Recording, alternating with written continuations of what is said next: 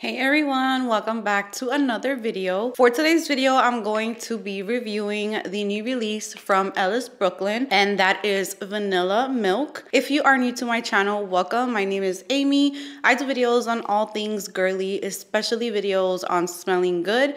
If you like that type of content, don't forget to subscribe before you leave today's video. And if you are a returning subscriber, welcome back. I hope that you guys are doing great today, and I appreciate you guys so much. With that said, let's get right into today's video.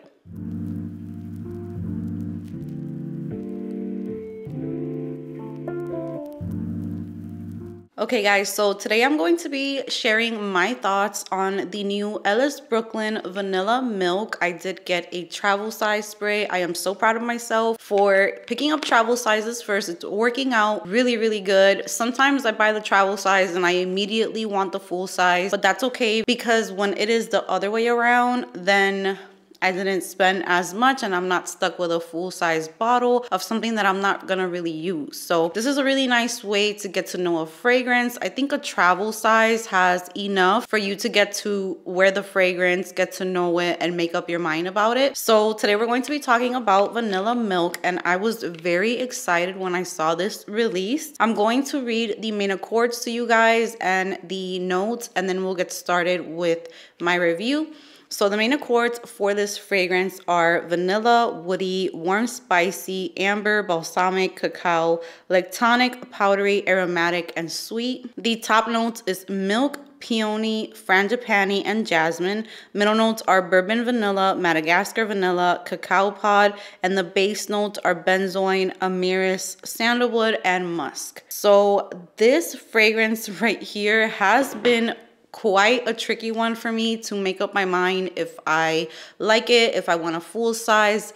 And right off the bat, to be honest, I think I'm not going to be getting the full size of this one. I have been doing something lately where when I am trying a fragrance out, I open up like the note section on my phone and I just start typing what I'm smelling, what I'm feeling, what comes to my mind. So when I tried this fragrance out, I didn't look at the notes. So I just sprayed it. I wanted to see what I was going to feel with it without knowing what was in it. I mean, by the name, I kind of already knew that it was going to be a lactonic, creamy type of scent, and I was a little surprised because I did get a few other things in this fragrance. I forgot to show you guys how cute the travel size bottle is. I think it's really nice, and as you can see, it's around right here. So I have worn this fragrance, I would say 3 or 4 times already, just so that I can give a review on it and my thoughts on it. What I wrote down was that immediately upon the opening of the fragrance, I thought of Billie Eilish perfume, and I'm going to spray it today to see if I still get that same vibe.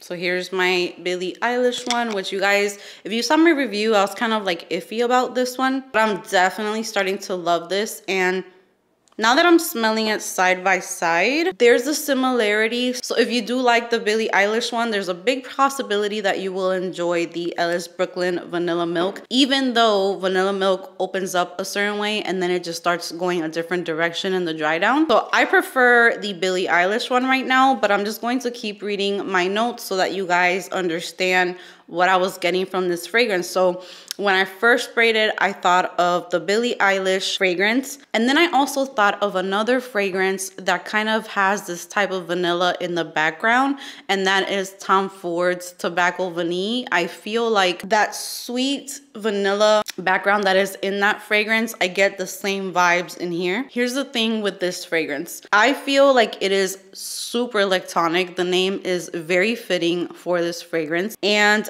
to me, this smells like vanilla extract. So I wrote that in the notes. I put, it smells like vanilla extract mixed with egg and milk. That's kind of like the vibe that I was getting that day. Super lactonic, super gourmand, and super sweet. I also wrote that this makes me think of when I'm making a flan. So if you have ever made flan from scratch, you're going to be using vanilla extract, eggs, evaporated milk, condensed sweetened milk, and eggs. So I get that vibe with this fragrance so much. I feel like I'm smelling like the mixture of the flan when I'm about to start making it. The first day that I wore it, I put that the dry down was magical, and then I was really feeling the dry down because it starts to get like this spicy kick to it in the dry down, and it is like a spicy, sweet, thick vanilla with something a little bit smoky in it as well. And then I start getting a tiny bit of like a woody touch. So this is everything that I have in my notes. And I also picked up on a chocolate smell. I didn't know that there was cacao in this fragrance, and I did pick that up. I thought that I was wrong about that, and then when I looked up the notes, I saw that it indeed did have the cacao note in there. So my nose picked that up. Out of a lot of the other things, I got that chocolatey type of vibe in here. So the day that I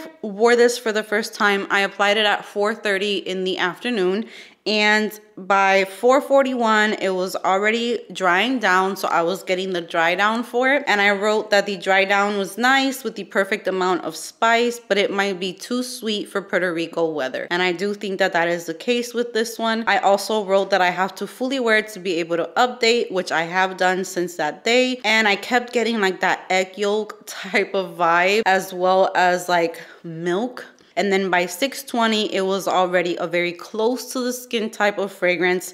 It was barely there. And this is definitely not a fragrance that projects or it's beast mode or anything like that. So now that I'm done reading my notes, I just feel like there's something in this fragrance that stops me from wanting the full size. So I was so excited about getting the full size of this because vanilla is just that type of fragrance for me that it's very hard for me not to like. There's like this, it has to be the milk note. I have other fragrances that has milk note in it, and I just get like the lactonic texture to the fragrance. Like it makes it very creamy, very smooth. But I feel like in this fragrance, I feel like I'm literally smelling milk.